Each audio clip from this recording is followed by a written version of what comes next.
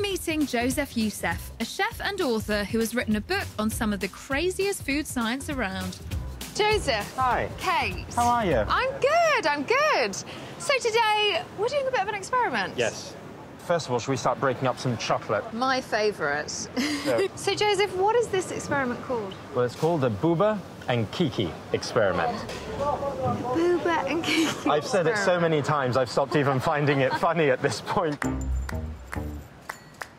Joseph and I are preparing a range of foods. We'll then ask members of the public which of two made-up words, Kiki or Bouba, best describes each. It's a slight variation on an experiment first conducted in 1929. We're really looking for the kind of flavours and shape association. Excellent. Right, I'm starting with chocolate. Let's go. On offer, milk chocolate and dark chocolate. I would like you to use two words to describe them. One is Kiki, one is Bouba.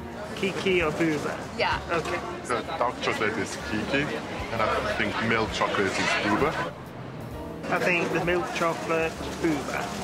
Why is that? I have no idea. And now for some different types of food.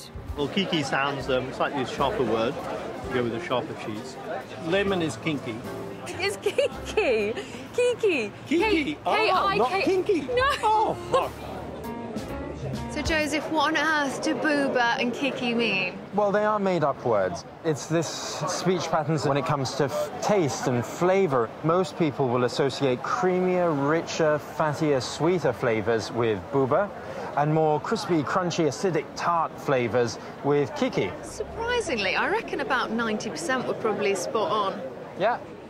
Most people identified richer, fattier flavours like milk chocolate and soft cheese as Bouba, and sour and bitter foods like lemon and dark chocolate as Kiki.